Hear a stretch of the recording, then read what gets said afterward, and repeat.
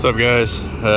Hopefully this isn't too much glare, but I just wanted to show you something. I just topoed a lot, just a quick topo using the auto topo feature. I can do another video on that, but it's just for training purposes. But I was going to show you how to make a surface out of this real quick. So if you just go to data, we put all these points onto a layer that I called gravel, because it's a gravel lot. If I hold down on there, it's going to give me the option to select all or hit OK. See, all our points are selected now.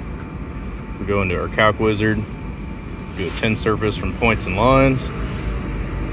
Decent looking surface. We're just gonna hit next. I'm gonna name this surface. I'm gonna call it gravel as well.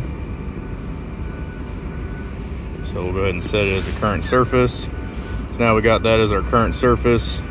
Got our cut fill over here. Go ahead and clear selection, get rid of those. So I got these random triangles outside my boundary here. If I use the crosshair, I can actually select those. And if I go to surface, delete triangles, I can actually go through and kind of clean this up.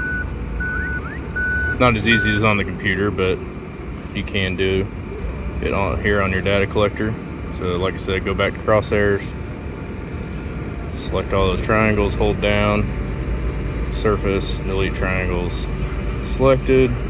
Kind of clean our boundary and our surface up there. But real quick, simple way to set up. I do this a lot with, once we got a surface, we can do stockpile takeoffs and quantity measurements and whatnot. But this is real good for training purposes and setting sites up.